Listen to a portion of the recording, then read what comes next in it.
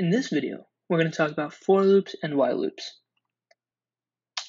Both of these are really important in coding in Swift and later in app development. So a for loop is basically used to run a certain piece of code a certain number of times. So the syntax is as follows: for underscore in 0 dot dot less than and the number of times you want it to run. So 5. And then curly braces, print this is using a for loop. So if I run this, we can see that it prints 5 times. A while loop is a little different. It runs while a condition is true. So let's say var counter equals 1, okay?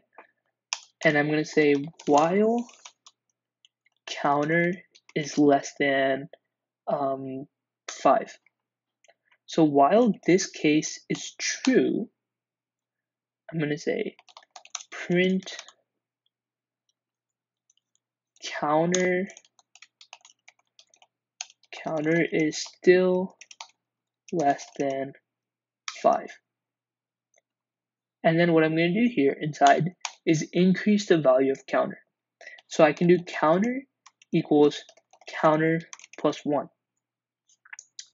But an easier way to do this in Swift, when you're assigning a value of a variable plus, or you're changing that value and assigning it back into itself, I can do plus equals 1.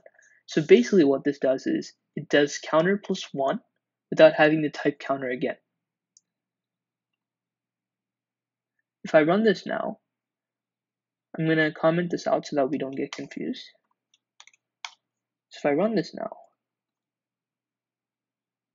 counter is still less than 5. So this ran 4 times because every time it adds 1. So 1, it becomes 2, then 3, then 4, and then 5 before it's no longer less than 5.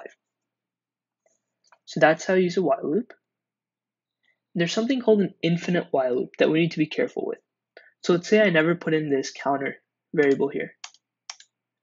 So I'm going to say while counter is less than 5. And since counter is a set value of 1 and it's never changing, it's always going to be less than 5. So this code will run an unlimited amount of times.